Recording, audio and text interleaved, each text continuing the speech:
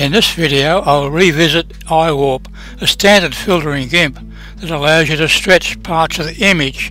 Now if I want to give this fellow here big muscles, I go to Iwarp or Filters, Distorts, Iwarp. Now this one's the move function.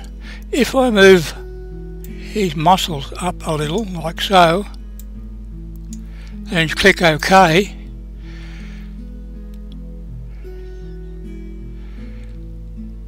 you'll see it also distorts the background as well. So I'll undo that, undo Iwarp. Now I'll make a selection using the magic scissors. Now I'm only going to use his muscles because he wants to be a muscle guy. So I'll only use those. The magic scissors helps me to select around what I need. I'll keep away from the fence line because that's where the giveaway is. Back underneath there, then back up here. Then just press enter and that makes the selection. Now I'll come over to the scissor mode and I'll click on this one here, add to the current selection, which allows me to move to the other side without switching that last selection off.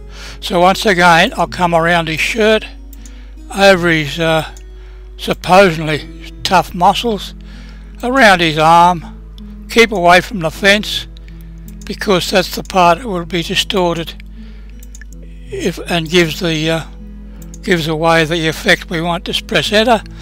Now I go to edit and copy. I put that on the clipboard, return to edit and paste it in there as a new layer, a floating layer. Click that icon there and it makes the new layer. Now that's the new layer.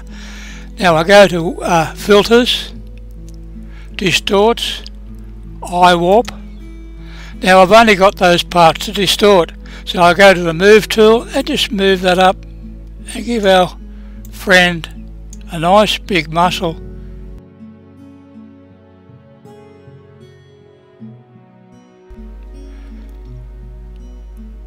So we can put it on Facebook and show how he's been going well in the gym. Just touch it up a little bit more.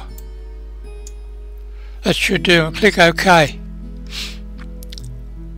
Now you can see he's got his muscles without distorting the background, and all you do now is merge down or flatten image.